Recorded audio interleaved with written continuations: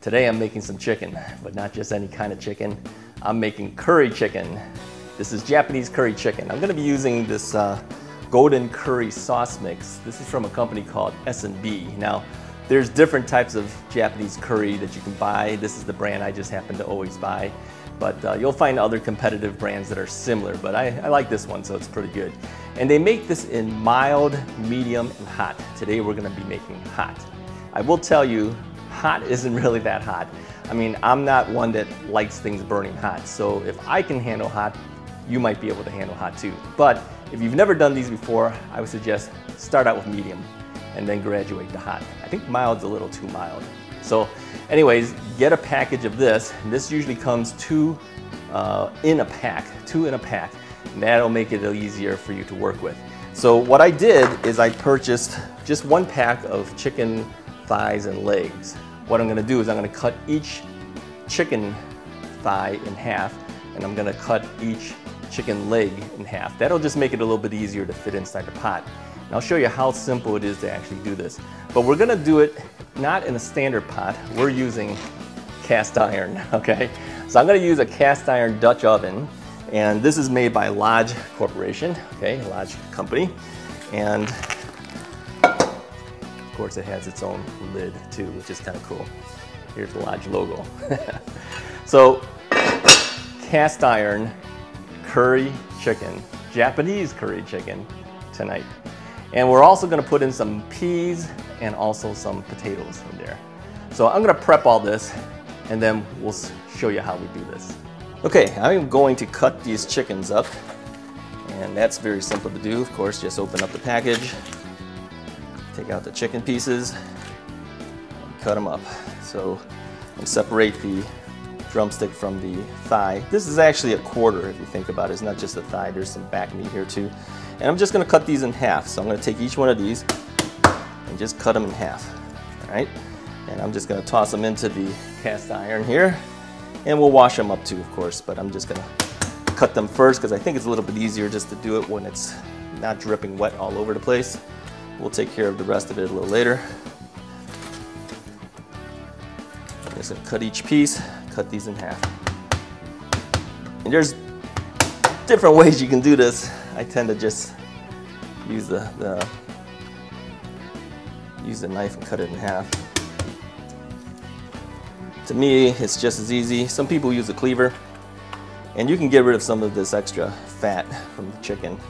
It's not necessary to have all that. In fact, you could even remove the skin if you like. Some people like it with the skin, some people don't. But the more you leave the fat on, the more it's just going to drip in there. So remove those pieces that you don't want. Get rid of all the extra goodies you don't want in there too. And I'll do this too separately. You won't have to watch me do this whole thing. I'm gonna wash these chickens right in the pot.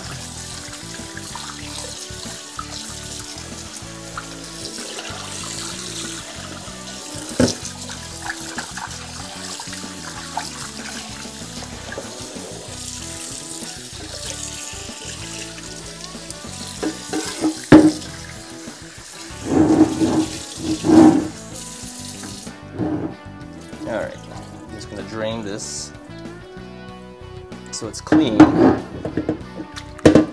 And I'm gonna add some water in here. So we're kind of actually boiling this chicken in here. We're not doing anything other than standard boiling. My hands off. Besides the chicken, we're gonna be using potatoes. So I'm just going to do what everyone typically does and peel these potatoes. Peeling potatoes is probably the least favorite thing to do for me. I don't really have a lot of fun doing this, but it's a necessary evil.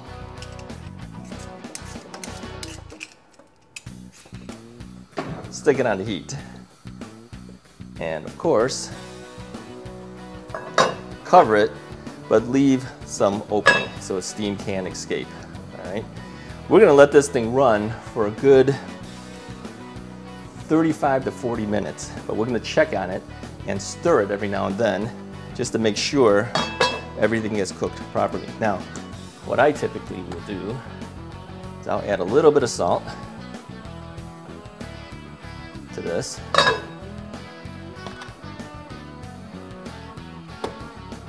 And that's about it. A little bit of salt. We'll just let this thing run. We need to make some rice, so I am using long grain rice today, and I just eyeball this. I don't actually measure how much I need. I know I need about this much inside this pot in order to make it. And the way I do rice, as mainly Asians do, we will wash the rice first. And I'll wash it several times to make sure that the rice comes out clear, or relatively clear. You don't want all the starches or whatever is in here to be in your rice. You want to take that out. So I'll just rinse it several times, make sure the water comes out clear.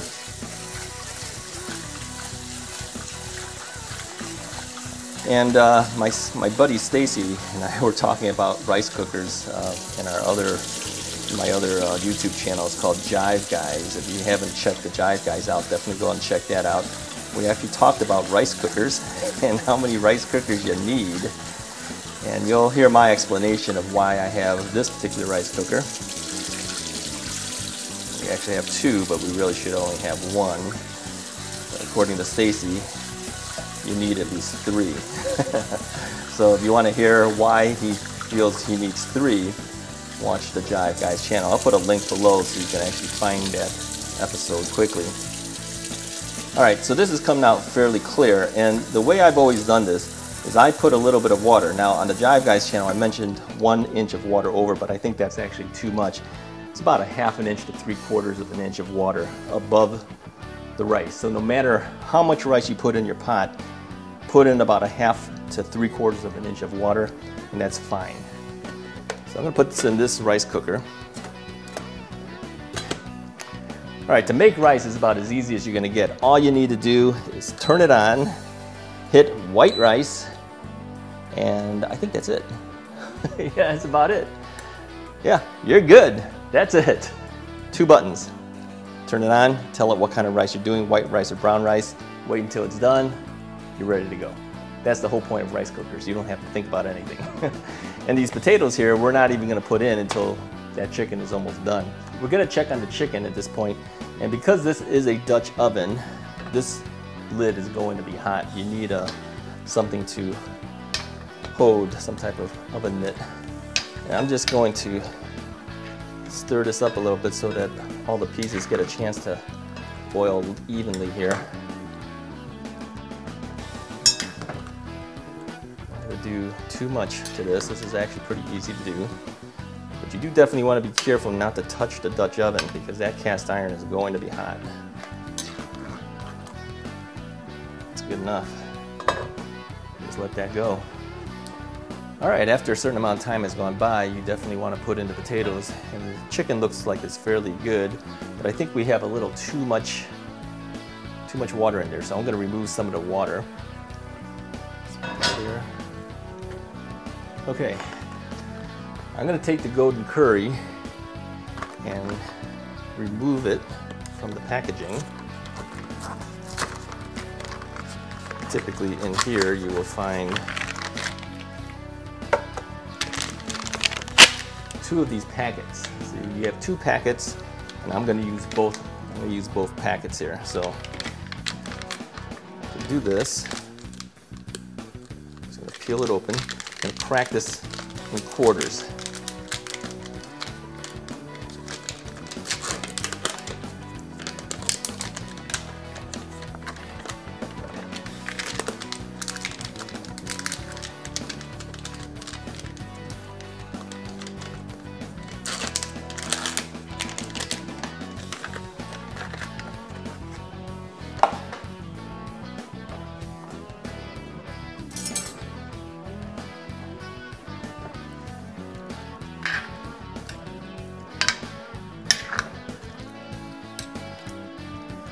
I'm just going to submerge these in the water here.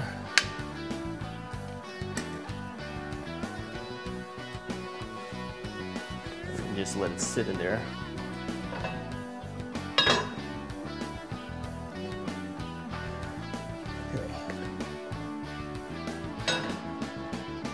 I'm gonna also add some of the potatoes now.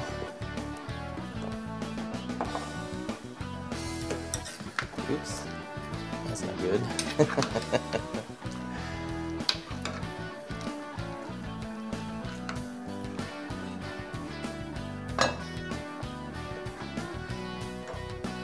All right, let's take a look to see the progress here, and it's looking pretty good. It's boiling very well, and the boiling, of course, is what is going to thicken that sauce.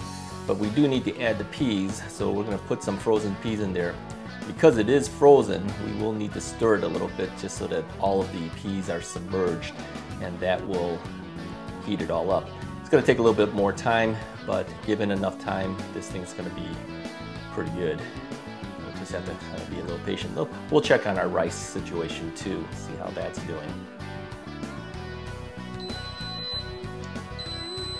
And our rice is done.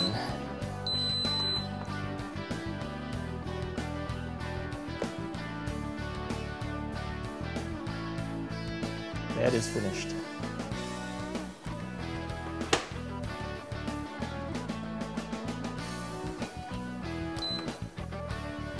We'll keep it warm while we're waiting for the rest of it to finish. This is our finished product. This is ready to go. I'm just going to lower the flame here.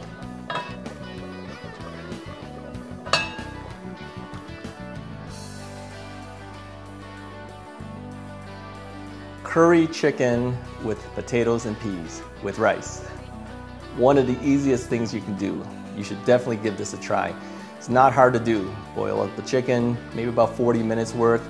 Put in some potatoes, put in some peas, put in the sauce from the packet.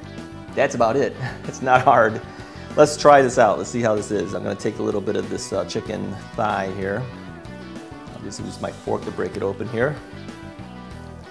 It looks pretty good. It tastes really good too. One of my favorite things to make, really. You're gonna find, well, a lot of people ask me, you know, how to cook this and how to cook that. Let me give you a hint. I'm not that great of a cook, but I can make some good stuff. And that's because I find the easiest things I can make and make it. People think I always do the hardest things. It's not. You take the easiest things you can do and make it. Hey, if you like this video, go ahead and hit the like button, hit the subscribe button, and definitely hit the bell icon because that'll tell you when new videos come out. Give this a try. Easiest thing you can do, I'm telling you. It is the easiest thing you can do. Talk to you guys next time.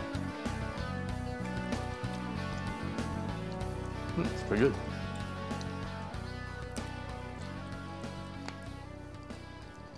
Very good.